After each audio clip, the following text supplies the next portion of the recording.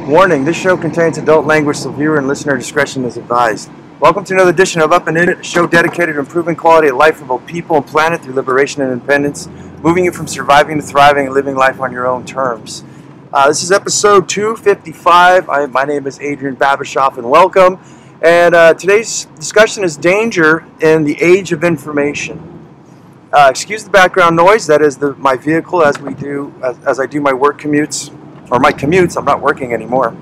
I wanted to talk today about the dangers of the age of information, and this one's really got me kind of unsettled because I think that there's a lot of things going on here. I think that there's a lot of mind control, some manipulation. I think we want to get to the bottom of things. There's a lot of things that I've been using on the internet that actually work. You know, remedies, old remedies of how to cure things with hydrogen peroxide, baking soda, all kinds of holistic things that are out there. And it's very nice. But there's a lot of the information out there, and there's a lot of contradicting information out there. In fact, there's such a flood of information that when you're seeking the truth, I think it's very difficult to find. I have somebody near and dear to my life right now, and they're going through some problems and things, and they're researching a bunch of different aspects of what they think that they're going through. And they're coming up with all kinds of crazy information. And I don't think we've ever had a time like this where this could feed you. This could be a negative or it could be a positive. So let's talk about that for a minute. What's going on exactly? The first thing on my notes here is there's flooding of the mind. So what I think is happening is that there's so many people with opinions and voices to be heard, so many cool things to say. I think that nobody ever listened to most people before, whereas now you can get out on the internet and get like tens, thousands, millions of responses. So a lot of things I think people say, some of them are for the goodness of their heart. Maybe they're not educated in every single matter to form a complete opinion about something.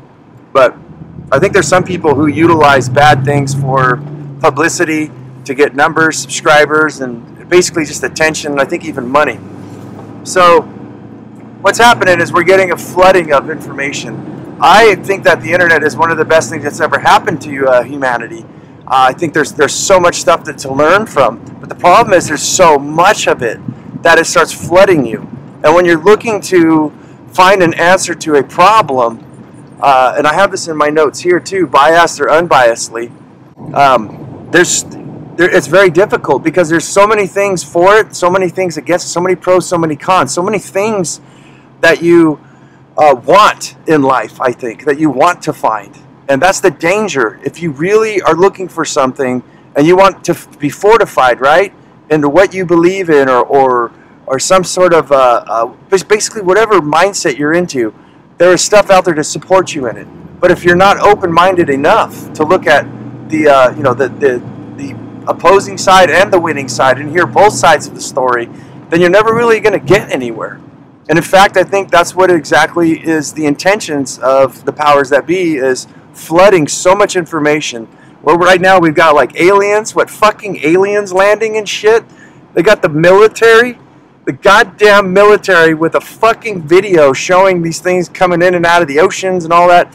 We got, what is that, CG implementation they're actually doing a 3D print of like Tupac Shakur, the rapper, on stage. I think they did Michael Jackson, and it looks so real. They're actually with CGI, I think it is. Yeah, and they actually showed different things of movie stars, President Trump, and all kinds of things where it actually looks, the voice, so there's so much flood of information out there. It's hard to tell what's real and what's not. And in fact, it's so much now that I feel that it's actually stressing. It's causing paranoia in some people, and for me, it's causing stress.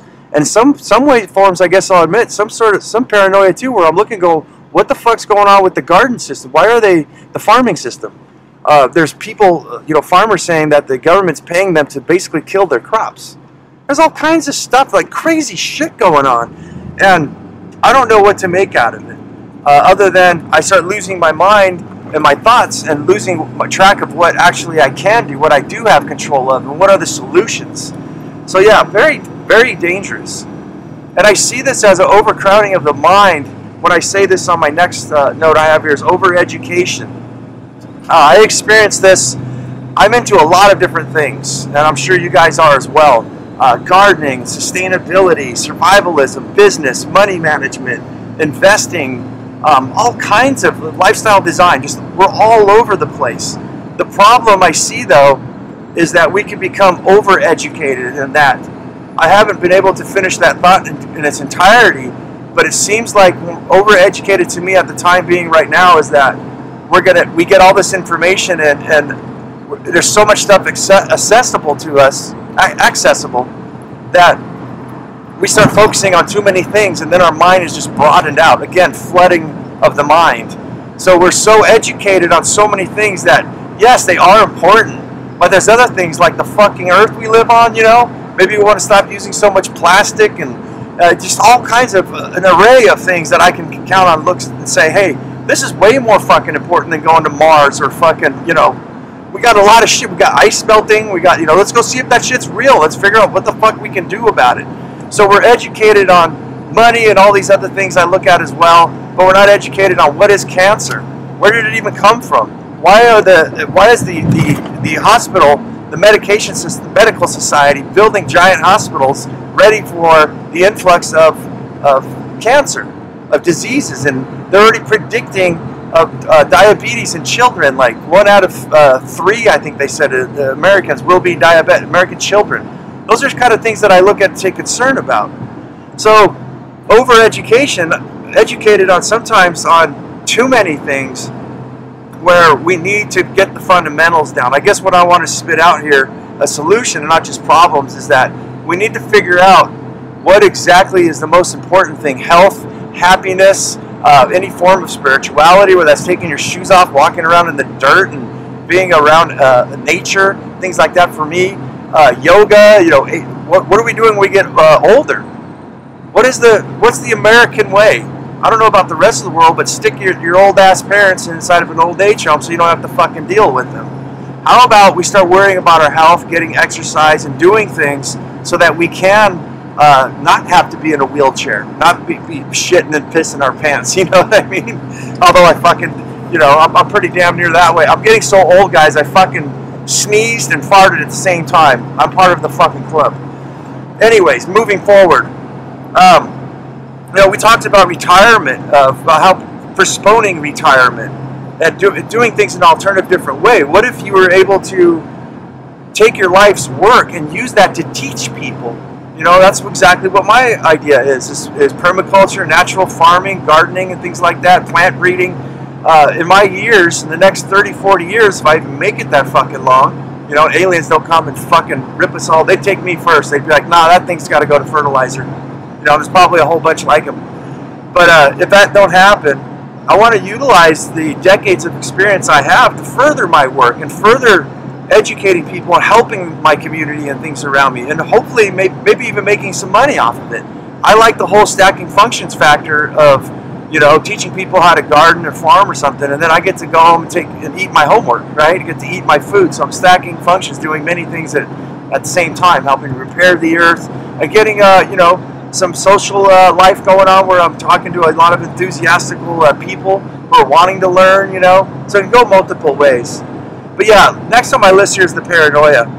And I think that I've talked to a lot of people, and, you know, well, Google says it's so, right?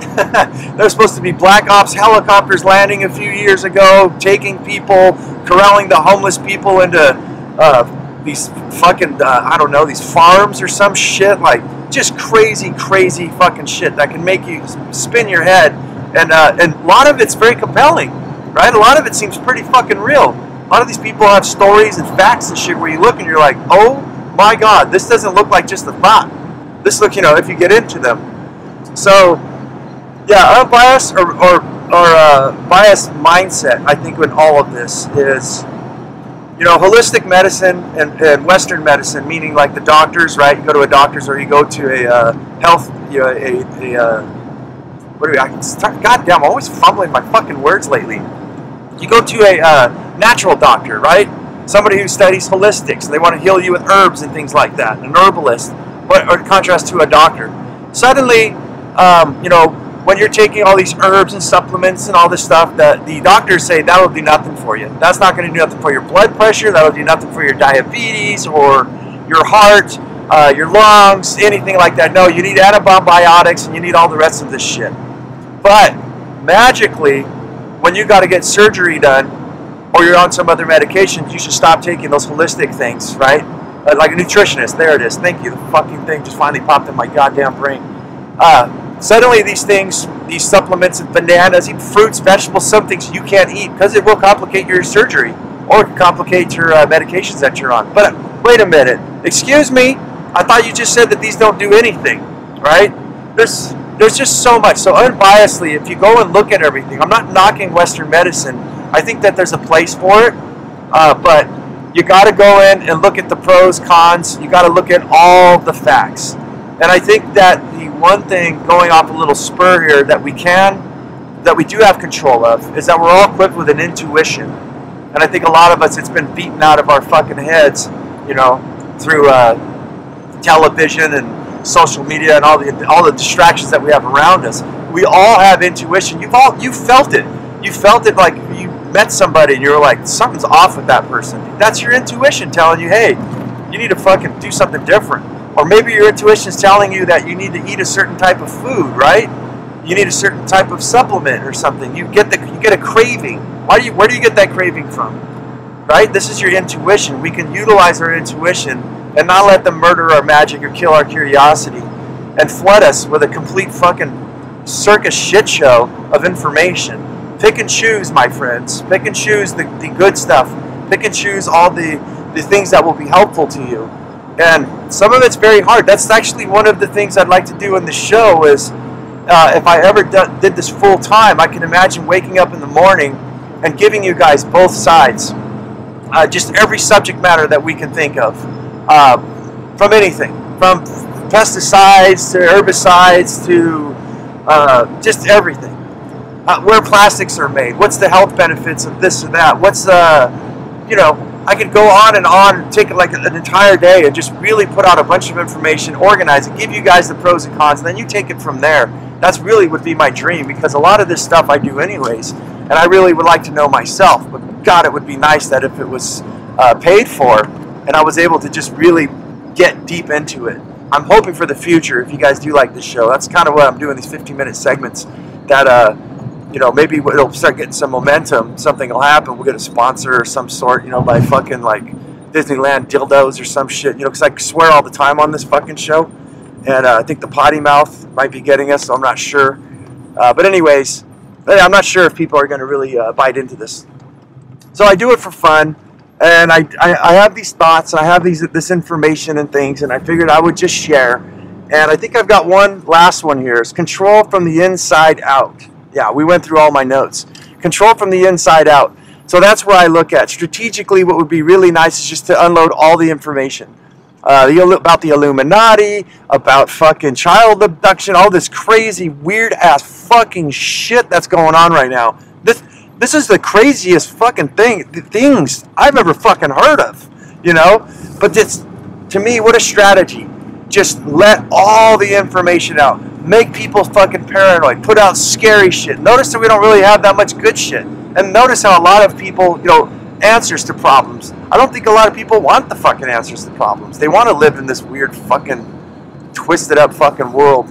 But it's information, I think, that once it goes inside, and once you get somebody from when they're young, like the Catholics say, give us a Catholic from 7 to, I don't know, 11 years old, and we'll turn them into a Catholic for life. They imprint your mind from a very early age, and that's that. You're in. You're stuck. You're glued in, and that's how it's going to happen.